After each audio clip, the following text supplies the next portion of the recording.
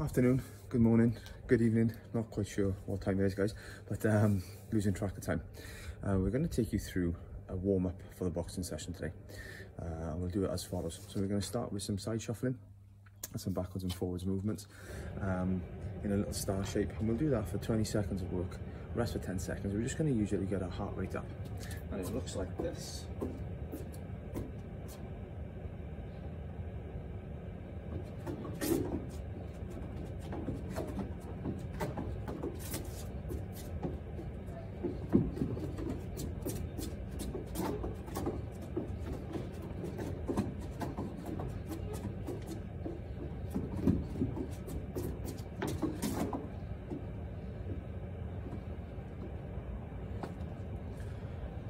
We'll do that for 20 seconds of work, resting for 10 seconds, and we'll repeat that again.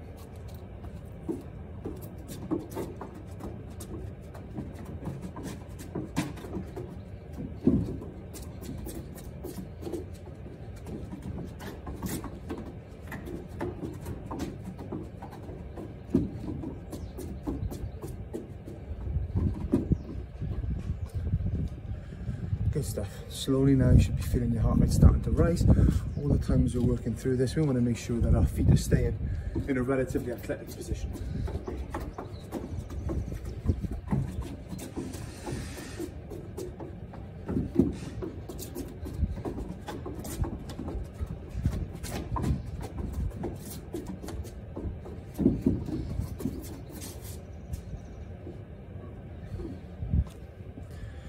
As we do that, we want to make sure that our feet stay in a good set position all the time, that we don't narrow our stance too much, that we don't cross over our feet, and that we're nicely balanced all of the time.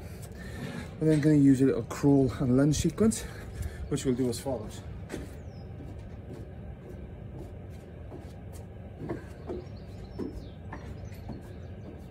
Down in a good crawl position, making sure that our shoulders and hips stay square all the time, and we'll run back to where we started.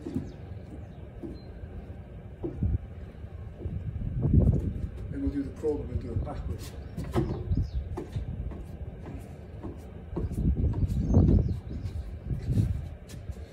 And then as we lunge back this time, we'll lunge with our hands up over our head.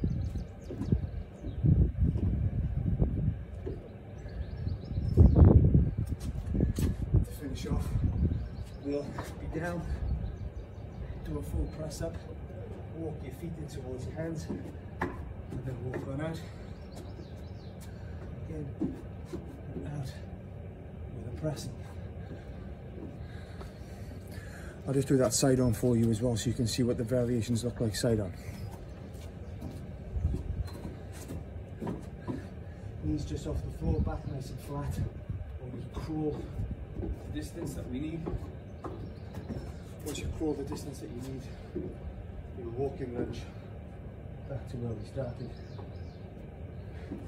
Then we'll crawl backwards. Again, keeping that back nice and flat, knees nice and low to the ground. Then we come up, our lunges now.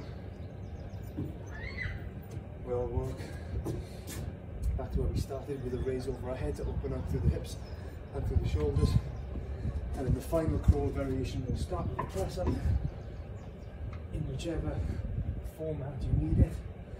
Then from the long plank position, walk your feet in as far as you can, walk your hands back out, complete another press up, and work your way across to the end. And hopefully, having worked through that, we should find ourselves warm and ready to box. Okay guys, now we've done the warm-up, we're going to get into the main body of the workout today. And the great thing about this is if you're on your own, you can do this as shadow boxing. You can hold some light dumbbells, you can hold some bottles of water, some tins from the cupboard if you want to perform this. If you're lucky enough to be on your own but you've got a heavy bag, you can put your gloves on and you can go to town on the heavy bag.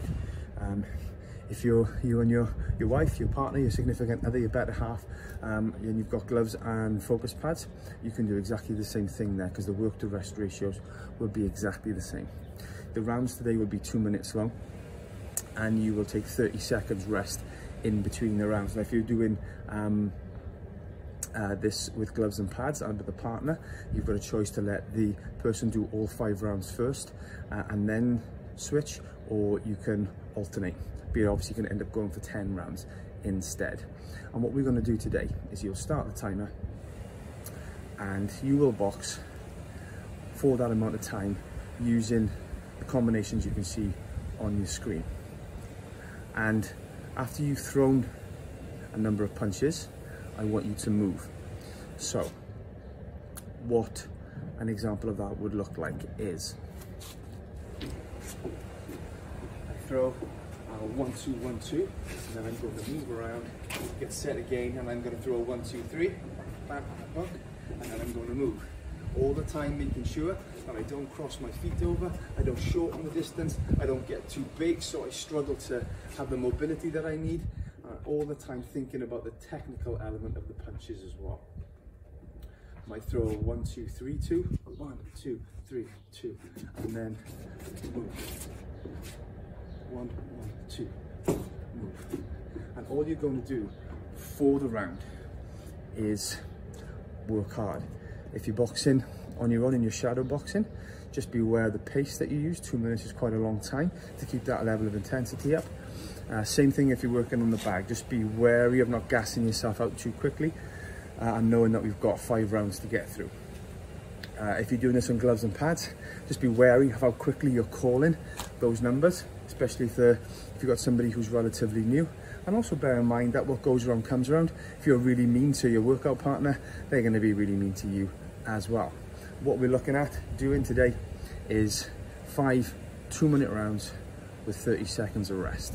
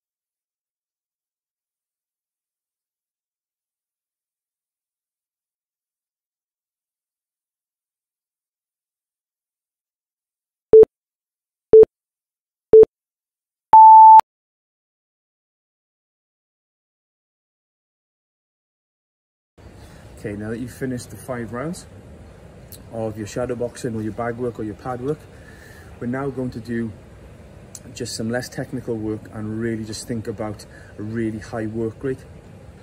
The combination that we're going to use is 4 uppercuts, left, right, into 4 straight shots, left, right. So it'll look like this. 1, 2, 3, 4, 5, 6, 7, 8. 2, 3, 4, 5, 6, 7, 8. 1, 2, 3, 4, 5, 6, 7, 8. Remembering to breathe all the time, staying nice and relaxed, getting used to the combination and letting your hands go faster and faster. We're going to use a Tabata timer for this, which means that you're going to do 8 rounds of 20 seconds work of high intensity work, take 10 seconds rest. And I'll put the timer on the screen in just a second. Just remember with the high intensity stuff, guys, just like when you throw in big punches, there's a habit of people holding their breath. Oxygen is the fuel for the muscles, okay? It helps you to function. We know that it's quite a vital part of our daily functioning, breathing. If I forget to breathe, this work's gonna get harder very, very quickly and very uncomfortable. So just make sure that every time we're breathing all of the time as we're punching, okay? And just remember, this is a little bit more about the grunt work and the number of volume of punches that you can get in, not so much around your technical proficiency or the power that you're producing. We just want to see lots of hand speed and lots of work.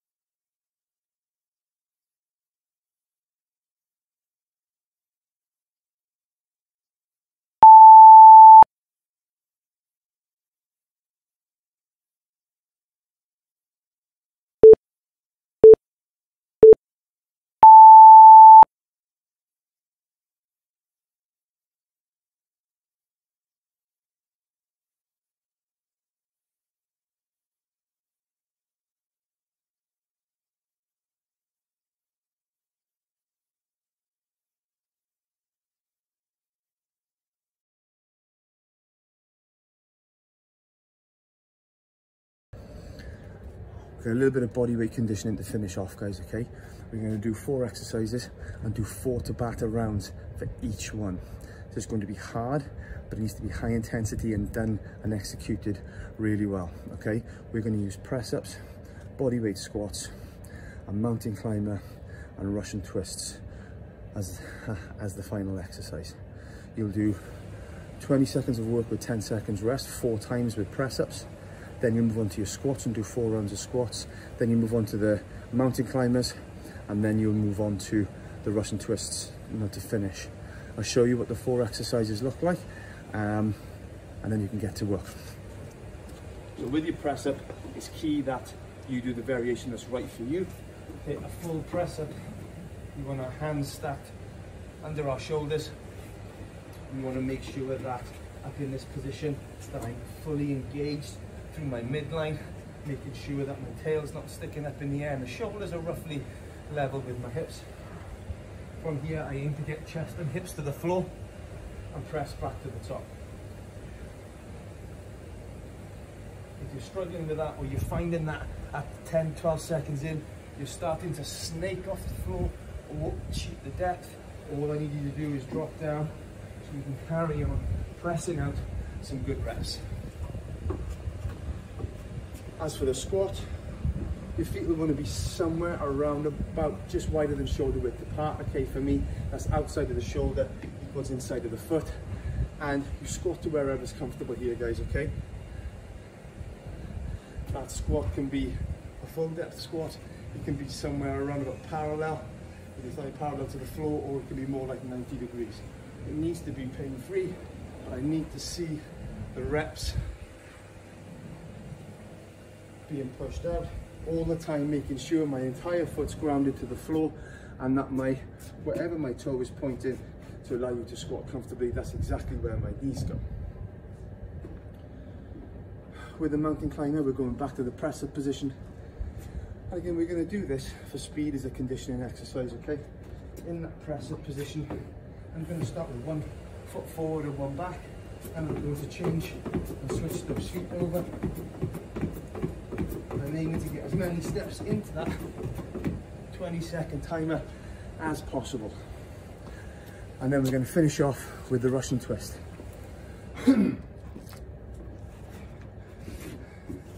With that Russian twist, I can do this with my feet on the floor, but I'm going to keep my hands in front of my sternum to start with. I'm going to turn and aim to touch the floor, come back and turn.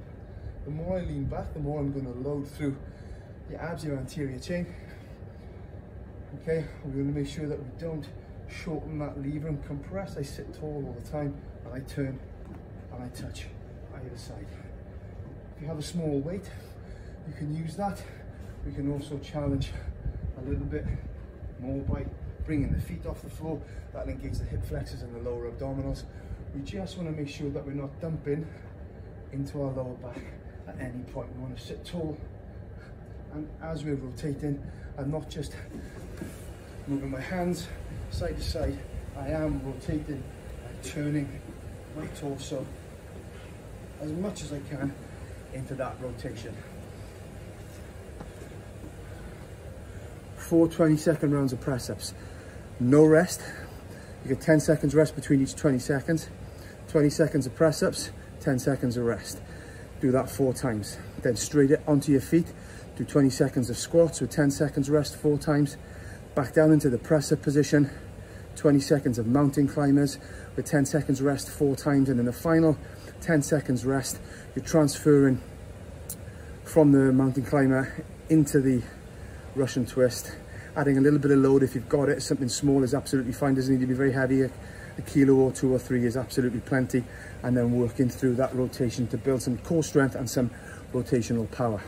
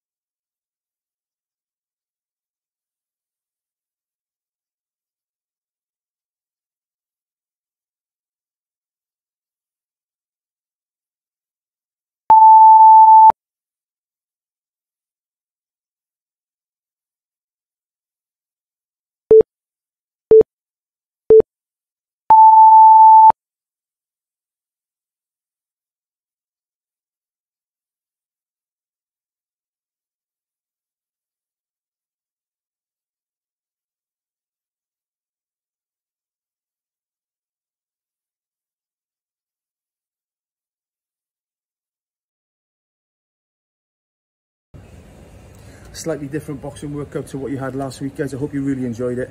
I hope you found it useful, especially some of the educational stuff we posted on boxing stance and how to throw punches. If you've got any questions, please feel free to reach out and DM us around anything.